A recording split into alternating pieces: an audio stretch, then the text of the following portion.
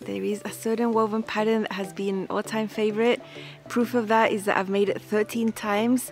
I'd actually made it 11 times until yesterday, and now I have 2 more. They're all different, all types of woven fabrics. Let's have a peek and a closer look at the new ones I made with Rayon. Hi sewing friends, I'm Karina from liftingpinsandneedles.com. Welcome to this channel that is all about sewing, limitless sewing. Today I have a fun show and tell video for you. It's a bit of a roundup type of video, and I thought it was worth making it because I've actually made 13 Cadence tops and dresses. This is an older pattern from Love Notions. It's been re-updated and re-released to improve the size range and also add the full bust. The main features are still there. The original fit is still there. It's just been tweaked and improved. In the past, I've always been sewing the standard bust version, so the fact that there's a full bust version, it doesn't make that much of a difference for me. So in my case, I think the fit would be equivalent to the older version. For this time, I've made 2 extra ones, and I've added features that I hadn't sewn before with all of my other previous 11 Cadence makes. There are so many options in this pattern. It's got a scoop neckline. You can make it round like this one. This is one of them, by the way. Or you can add a little notch, like a tiny V. It's finished with a facing inside. You can make it sleeveless, you can put a short sleeve, and then there's 3/4 length sleeves, and they can be made in different ways.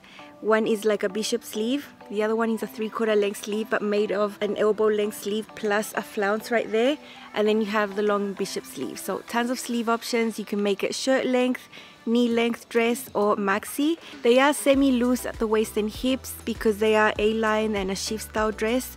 Or top, they're not tight, but they will be nicely fitted up here on the top with the bust dart. There's a center back seam for shaping, which is always appreciated. I love that. Because the Cadence has been re-released and updated, it is $5 today for Feature Friday, and then Saturday and Sunday it will also be discounted. I'll leave all the information down below. And also today is the last day of the huge site-wide sale. All the patterns are 40% off, except for the Aria and the Course because that was released recently. So have a look if you still haven't gotten your favorites. Love Notions doesn't do these huge sales very often, it's probably just twice a year, so it's a good time to get patterns. I'll leave my affiliate link down below as always. If you'd like to purchase through there, I get a little commission and that supports the work that I do here. And it's been designed for woven fabrics. I've made some in Rayon twill, 100% Rayon lightweight. I've made some in textured Rayon. I've made some in crepe. More structured fabrics, I've made some with 100% cotton, broderie and glaze, or eyelet embroidered type of fabric. I've made several of those. So you can have a lot of fun using a lot of different types of woven fabrics. You can choose the more structured ones. If you are newer to sewing, it'll be much easier to work with. And if you want a little bit more fun and you have a bit more time and patience, go ahead and get your Rayons. Now remember, I've made 2 videos recently all about Rayon. The previous video was a type of masterclass, has everything you need to know about sewing with Rayon, all the precautions, tons of little secrets that I do, and you'll be really successful if you go and watch. If you're still scared of Rayon, don't be. It's a lovely fabric and really fresh and cool, soft. So I hope you start and try because it's such a lovely fabric type to wear, and it's a shame if you're not sewing with it because it's so comfortable. And any garment you make is going to look so beautiful, so drapey. I mentioned the sizing was improved. Now it goes up to 5X. It'll go up to a 57.5 inch bust, 59.5 inch hip. At the bust there's about 3 inches of ease, at the waist about 4, at the hips about 4. If you're doing the full bust option, then you add 2 inches to all of these measurements that I've mentioned. For myself, I've chosen a size extra large. There is a bust dart there that I lowered, but a tiny bit, 3/8 of an inch, not much. It's fitting right like that. And for the shirt, I made the original length. I think that length is fine for me. For the knee length dress, I always add a whopping 3 inches. It's quite a lot. If I made it the original length, it would be a mini dress on me. Just because I'm a little taller and my length is from the waist down sort of thing. Short dresses is not a type of garment I can wear or feel comfortable with. Above the knee, that's where I like it, and I needed 3 extra inches for that. I added my own shorten and lengthen line just below the fullest part of the hip, just to continue that A-line shape there. super easy fitting adjustments. The first two versions I made were for my mum and myself. We did a sort of mother-daughter twinning type of situation. Lovely rayon twill. This is the heaviest type of rayon. Super drapey, lovely, wrinkles less, a little easier to work with than lighter weight rayon. And mum's version had a short sleeve, but I lengthened her sleeve because she wanted a little longer than what the pattern had. The length is really good for her. I think it fits amazing. She says it's one of her most comfortable woven tops. She's told me she loves the fit of the sleeve because she can move around really well. And this woven top has the feel of you wearing a t-shirt, like a neat garment, but you're actually wearing something that's a little better because it's woven and it's nicer to look at, you know. My first version was a shift style dress, sleeveless option. I finished these necklines with binding instead of facings. Facings sometimes take up a lot of fabric, and when you're working with limited amounts, like I was in that case, I wanted to prioritize getting both garments out of my fabric instead of cutting out facings. You can for sure finish the neckline with binding inside, and it takes up way less fabric if you want to make your own tape. Or I just use sometimes my own store-bought bias tape. I have it by the yard, like rolls and rolls of it, and that works really well also. Around the same time, I made my mum the most beautiful top in a white 100% cotton broderie anglaise. She was here visiting me in Brazil. She bought the fabric locally. It was super expensive, and I just pulled out all the stops to get it to match perfectly. I cut it cross grain so that the scallops on the selvage would be at the hem, so that gives it a really nice detail. And I matched all the seams in the front, in the back. The type of embroidery we had here on the upper chest is the same on the sleeves. It was really time consuming to think about it and to cut it out, but then to sew it was absolutely fine. I'd already made her one, I knew it fit, and she really treasures that top. It's really special. The next one I made was a refashion. I had a pink linen blouse that was a little larger, really shapeless. It had sleeves, so I just seam ripped those sleeves off. I've used that fabric for other things, and I just kept the shoulder seams and the collar, the placket of the original blouse, extended it on the table, put my Cadence pattern pieces on top, and then I got the beautiful shaping on the side with the basta, the side seam. So the shaping and everything is the Cadence. It's just that I kept the original seams right here from the original shirt. And that was so fun to do. A great way to get a really nice shirt in a really nice fabric that I thrifted to fit really nicely. I did not like how the original fit. It was really boxy. I just did not like it. And you can use patterns to refashion things and resize them for sure. That was really fun. Then I went on a bonanza of the Cadence for our Feature Friday event, and I made 4, and that was so fun because I did hacks to some of them. I made one that was really basic. There was no hack there. It was just a sleeveless version. And the special thing about this one was the fabric. It was really heavyweight crepe, like bottom weight crepe. And I'd used it from a tiny scrap I had from a dress I'd made years ago, and it was just enough to cut it out. I finished the neckline and the armholes with bias tape. I did all that sewing inside by hand, and also the hem, because I know it would have looked horrible on this type of fabric.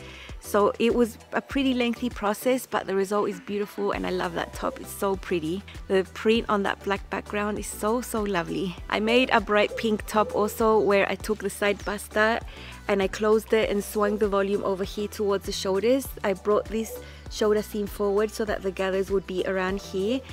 I do show you how to do that little hack. It's so fun, and that top is amazing. It matches my Allegro pants that have that pink tone in there with the black background. That one I made in a bubble crepe. Very nice, easy fabric to work with. It's not slippery. If you want to try crepe, try bubble crepe. It's not that smooth or soft to the touch, but it's fine. It's just really easy to work with.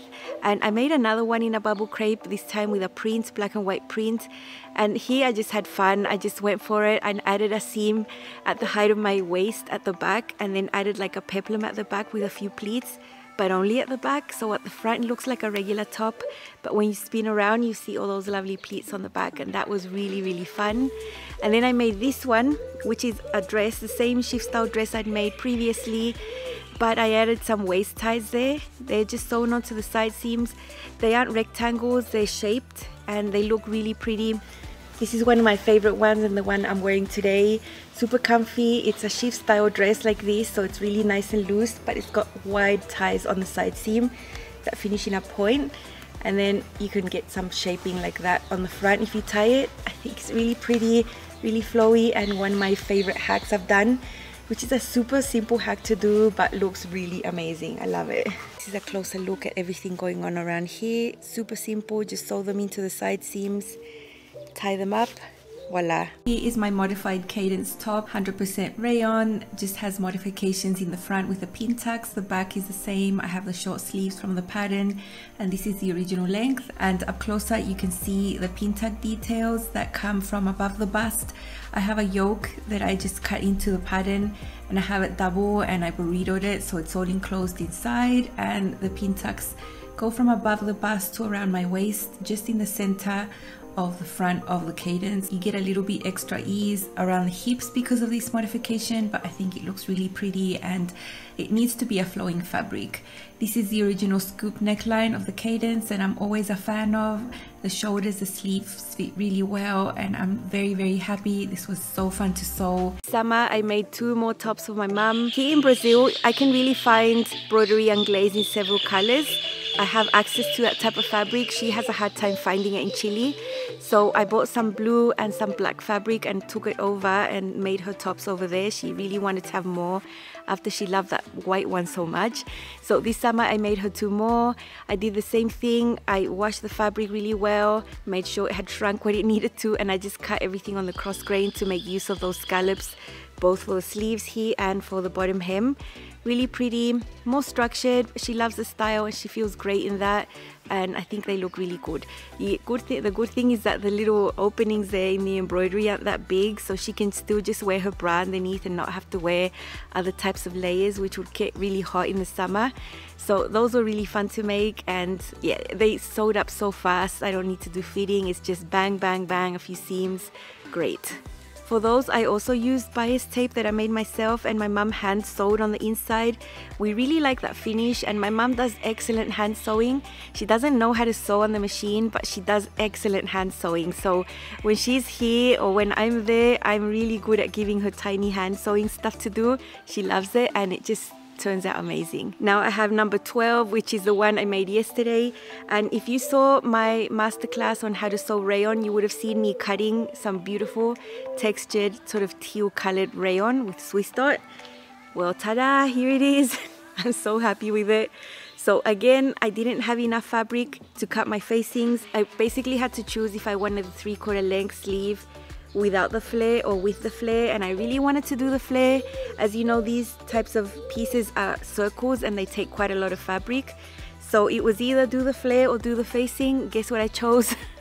I finished with bias tape. I made my own bias tape with the leftover pieces I had, and it worked really well, and it's very neat and it's perfectly acceptable. Don't think I haven't used the facing. I have, just wait a sec. But this was perfect. I mean, there's nothing wrong with this neckline made with bias tape. And then I got to have this beautiful detail. Now I mentioned a lot that with a lot of rayon that is printed, you have one side that is a lighter color and then you have your beautiful print.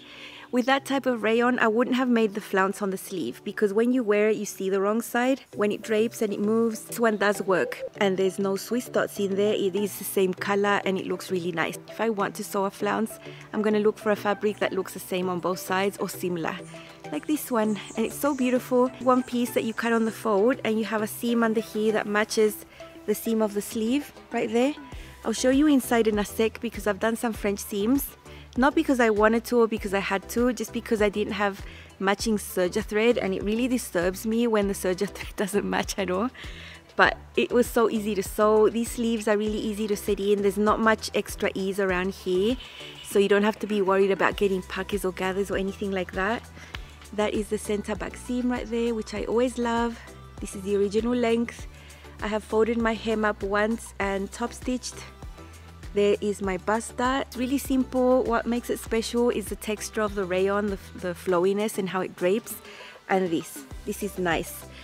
What's good about this one is that it's 3/4 length, so it's not reaching right here where it's gonna get in the way when you eat or do things. For me, it's like right there, and I'm free. I'm gonna have all this free to do things, and I'm not going to be staining myself and that sort of thing. I have a linen skirt in this type of tone of color, and I had very few things to wear with it. Just a little while ago, saw this color fabric in a shop and I bought it straight away, thinking I want to have a monochromatic look. That's why I've chosen this color, which is not typical for me. At the back we have the French seams, really neat. You know, you've seen that French seams are possible with 3/8 seam allowance. I just do the first pass at 1/8 of an inch and the second pass at 1/4, and it works really well. I've got French seams on the side seams right here. For the seams of the sleeves, I also have French seams. What I did was sew my sleeve first, do the French seams, and then I sewed my flounce, that seam, did my French seams, and then I sewed them together on the round. I don't like having these sort of things sewn directly. I think it's really bulky there. I like it like this better. Now, if you can see, I have serged areas here on my sleeves and the piece that unites the flounce to the sleeve. Also at the hem, I didn't have matching serger thread at all. I knew I could do a trick. I had 2 spools of regular thread. I put some thread into bobbins. It was a hassle to get some of that color thread into 4 little things so I could put them on my serger. So I knew that I had to serge minimal seams. That's why I've only got the hem, this one, and the sleeve serged, and all the rest is French seamed. You know, for the French seams, you don't need to serge, right? So that's how I went about finishing this one, and it's so beautiful. Some of you told me you wanted to see my handbags because I sometimes mention I have a handbag that color. Look, I'm not a luxury type of handbag person. I can't fathom, but I do like quality and I do like nice bags made out of leather. They are not luxury bags. In Brazil, there's a lot of really nice local brands that sell amazing leather handbags, and those are the ones that I purchase. You're not looking at me spending hundreds of dollars on handbags, but what I do buy is really nice quality, and I know it's gonna last for a long time. I have leather handbags that I've been using for over 20 years. So yeah, let's see this one on with the same type of skirt, shoes and handbag, all in the same sort of tone.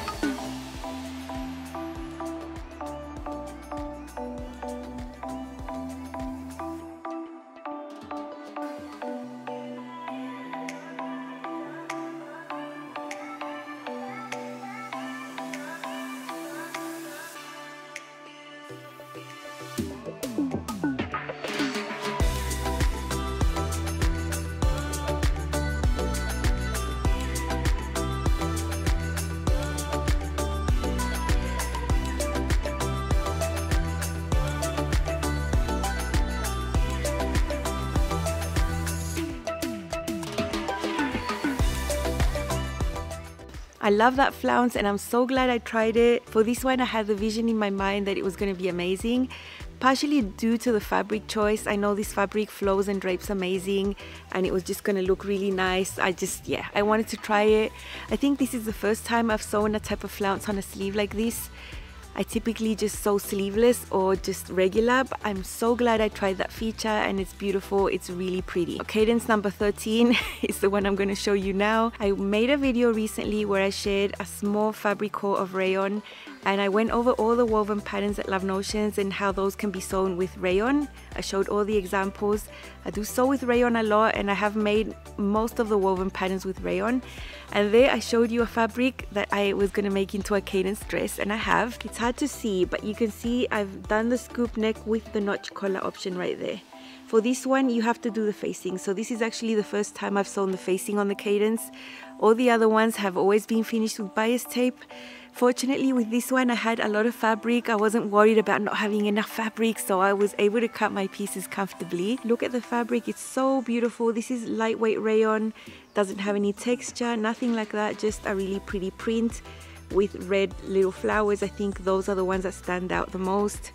With this one you have the wrong side of the fabric that is very noticeably different, so I wouldn't have wanted to do the flounces with a fabric like this. This was a delight to sew. That is so beautiful, it's so nice. And then I chose the long sleeve. It's a bishop sleeve. It's got a little casing in there with an elastic. Whenever I do these types of elastics, I make sure to have the elastic be wider than my actual wrist so that it's not tight. I would really dislike having anything tight there. So if it's just like skimming my skin, then I'm perfectly fine. In other opportunities when I've had more time, I've actually drafted a cuff, a tiny cuff, and gathered it into the cuff instead of doing the casing with elastic. So from the far away it looks sort of the same. This time I did not have extra hours to do that, so I just did my elastic casing and it worked out really well. I added 1 inch of length to the sleeve. That's all I did to make sure it was going to be long enough. For this one, all the edges have been serged inside. There's no special seams going on with this one.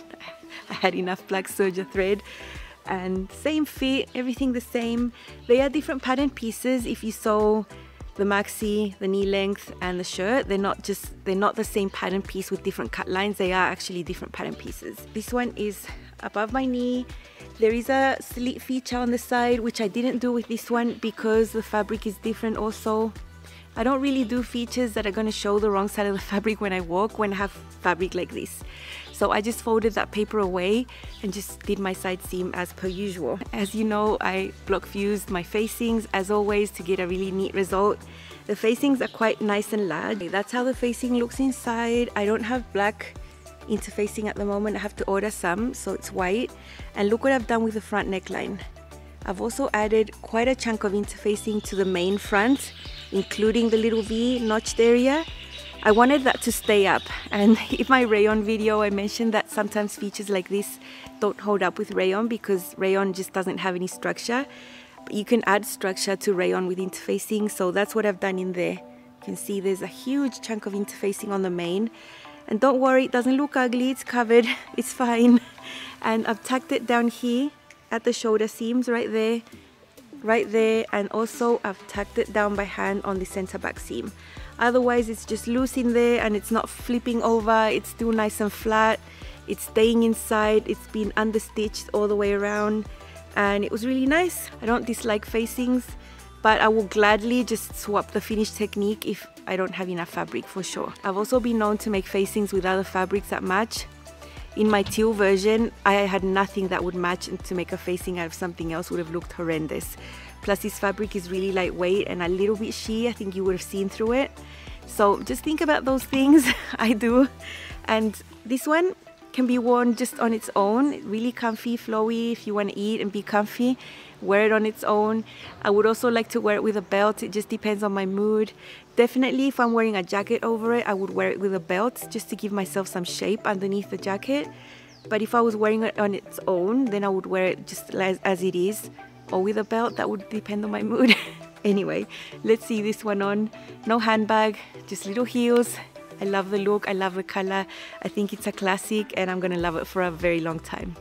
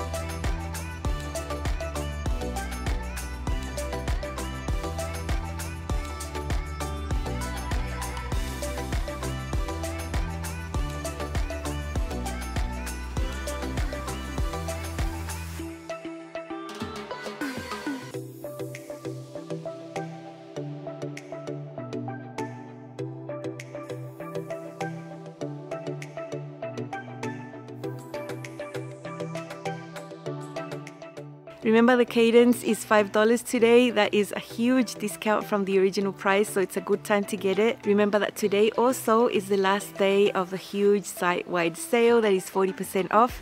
It excludes Aria. All the other patterns, you can get them for a lot less. I will link all my Cadence content down below. I wish I'd had time to make a blog post because there's so many of them to see, but I'll link a playlist down below from all the Cadence patterns I made. There you'll see all the sewing, the hacks, everything. Very complete for you to see. And I'm happy to have made 2 more using features that I hadn't made before, like the flounce, that notch type of scoop neckline with the facing. That was really nice to do and I really enjoyed it. I know this is a pattern I want to make a lot more. That's all from me today. Have a lovely weekend and I'll see you again very soon. Bye.